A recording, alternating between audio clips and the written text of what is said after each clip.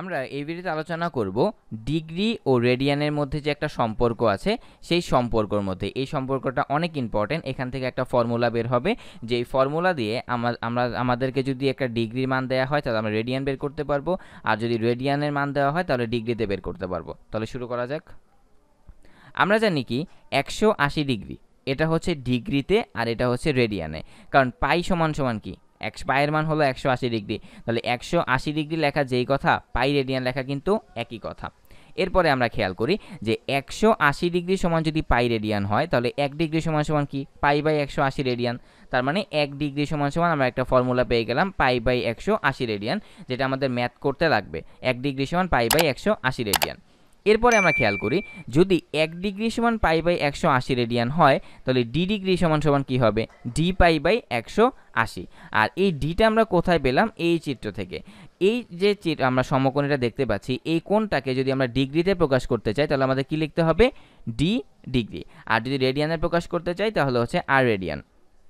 তাহলে 1 ডিগ্রি সমান যদি হয় পাই বাই 180 রেডিয়ান তাহলে এই ডি ডিগ্রি সমান সমান কী হবে ডি পাই বাই 180 রেডিয়ান।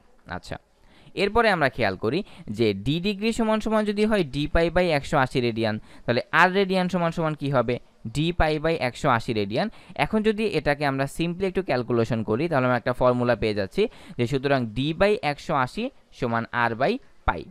এই ফর্মুলাটাই হচ্ছে আমাদের যে মেইন কাজে লাগবে, সেটা যে ডি বাই 180 সমান আর বাই পাই। তো এটাই ছিল আমাদের ডিগ্রি ও রেডিয়ানের মধ্যে সম্পর্ক। ভিডিওতে আলোচনা করব যে সংযুক্ত কোণের যে ত্রিকোণমিতিক অনুপাতটা আছে সেই সংযুক্ত কোণের ত্রিকোণমিতিক অনুপাত। এটা লাগবে আসলে আমরা যখন চতুর্ভাগ নিয়ে অঙ্ক করব তখন কিছু ফর্মুলা আমাদের প্রয়োজন হয়, সেই ফর্মুলাটা আসলে আমরা এখানে একটু আলোচনা করে দেব যাতে তোমাদের অঙ্ক করতে সুবিধা হয়। আচ্ছা, আমরা এই সংযুক্ত কোণের ত্রিকোণমিতিক অনুপাত বের করতে হলে আমাদেরকে একটা ফর্মুলা যেটা মনে রাখতে হবে সেটা হচ্ছে n into 90 degree plus minus theta. আর যেহেতু এখানে n এর মানটা ভ্যারি করবে, মানে n এর মানটা কখনো জোড় হতে পারে কখনো বিজোড় হতে পারে, তাহলে n এর মানটা কখন জোড় হলে কি হবে আর বিজোড় হলে কি হবে। তাহলে n এর মানটা যখন, আর এর আগে আমরা বলে রাখছি যে n যদি n দ্বারা কি বোঝায়, n দ্বারা বোঝায় যে কোনো পূর্ণ সংখ্যা, আর এখানে থিটা দ্বারা বোঝায় হচ্ছে সূক্ষ্মকোণ। তার মানে n into 90 degree plus minus theta যে আছে এখানে n দ্বারা বোঝাবে যে কোনো পূর্ণ সংখ্যা আর থিটা দ্বারা বোঝাবে সূক্ষ্মকোণ। এবার আমরা আসি n জোড় অথবা বিজোড় হলে কি হয়। তো n এর মান যদি বিজোড় হয় তাহলে সাইন অনুপাত পরিবর্তিত হয়ে যাবে কস। আচ্ছা, তার আগে বলে রাখি যে n এর মান জোড় হলে কি হবে। n এর মান জোড় হলে কোনো চেঞ্জ হবে না, যেটা আছে সেটাই থাকবে। n এর মান বিজোড় হলে কি হবে, এটাই হচ্ছে মোস্ট ইম্পর্টেন্ট, যে সাইনের অনুপাত পরিবর্তিত হয়ে যাবে কস, মানে যদি সাইন থাকে তাহলে হয়ে যাবে কস। আর আচ্ছা, এখন সাইন কোথায় থাকবে বা কস কোথায় থাকবে এগুলো আমরা যখন ম্যাথ করব তখন একদম ক্লিয়ার হয়ে যাব। এখন জাস্ট আমাদের মনে রাখতে হবে যে n এর মান বিজোড় হলে সাইন অনুপাত পরিবর্তিত হয়ে যাবে কস, কস অনুপাত পরিবর্তিত হয়ে হবে সাইন, টেন পরিবর্তিত হয়ে হবে কট, কট পরিবর্তিত হয়ে হবে টেন, আর এই যে সেক পরিবর্তিত হয়ে হবে কসেক, আর কসেক অনুপাত পরিবর্তিত হয়ে সেক। আমাদের এখানে শুধুমাত্র একটা রিলেশন যেটা আমরা আগে থেকে জানি যে টেনের বিপরীত হচ্ছে কট আর কটের বিপরীত হচ্ছে টেন। এই জিনিসটা আমাদের মনে না রাখলেও হবে, কিন্তু এই যে উপরের যে জিনিসটা আছে এটা কিন্তু মনে রাখতে হবে যে সাইন পরিবর্তিত হয়ে হবে কস। এখন এই একটা লাইন মনে রাখলে কিন্তু আমাদের আর কিচ্ছু মনে রাখা লাগবে না। কেন আমি বলি যে সাইন অনুপাত পরিবর্তিত হয়ে যদি কজ হয়েছে তাহলে কজ পরিবর্তিত হয়ে কি হবে, অবশ্যই সাইন।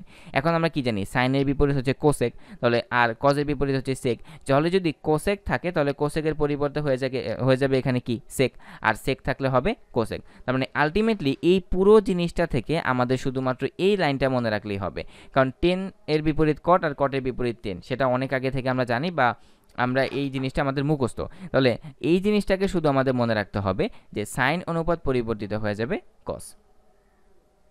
এবার আমরা আলোচনা করব যে মাইনাস থিটা কোণের ত্রিকোণমিতিক অনুপাত। আমরা অনেক সময় দেখে থাকি যে সাইন মাইনাস 180 ডিগ্রি বা সাইন মাইনাস 200 ডিগ্রি বা সাইন মাইনাস 300 ডিগ্রি এগুলো আসলে কিভাবে ক্যালকুলেশন করে।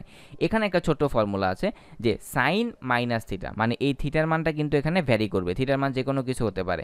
তো সাইন মাইনাস থিটা সমান minus sine theta, ten minus theta সমান মাইনাস টেন থিটা, সেক মাইনাস থিটা সমান সেক থিটা।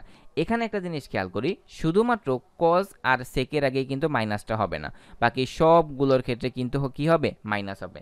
মানে এখানে আমাদের কোনোটাই মনে রাখার দরকার নেই, শুধুমাত্র আমরা একটা জিনিস মনে রাখবো যে কজ মাইনাস থিটা থাকলে কস থিটা, এই মাইনাসটা আর এখানে রিপ্লেস হয়ে আসবে না। আর কজের বিপরীত যেহেতু সেক কস সেক যেহেতু সেম জিনিস, মানে ওই ব্যাপারে যদি ধরতে যাই তাহলে যেহেতু কস সেক যেহেতু সেম জিনিস, তাহলে কস মাইনাস থিটা যেহেতু কস থিটা, তাহলে সেক মাইনাস থিটা সমান হবে অবশ্যই সেক থিটা। বাকি যেগুলো আছে সেগুলো মাইনাস থাকলে মাইনাসই হবে। আচ্ছা, এরপরের ভিডিওতে আমরা আলোচনা করব যে আমাদের যে চতুর্ভাগের যে নিয়ম আছে সেটা নিয়ে একদম পুরোপুরি ডিটেলস আলোচনা করব।